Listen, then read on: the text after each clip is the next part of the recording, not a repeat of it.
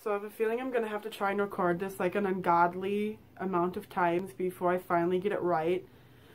But today I want to try and record a song that I wrote. I wrote it a while ago about the Boston Marathon bombings that happened in 2013. I wrote a song, you know, right after that had happened, and I had watched it, you know, just a ton on the news, like all week long when it was going on.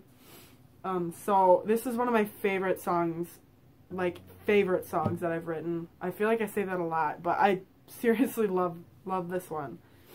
And I have an amp right down here I'm going to try and use. I don't have really much experience with it, so bear with me if this kind of sounds like crap. This is kind of an experiment, so here we go.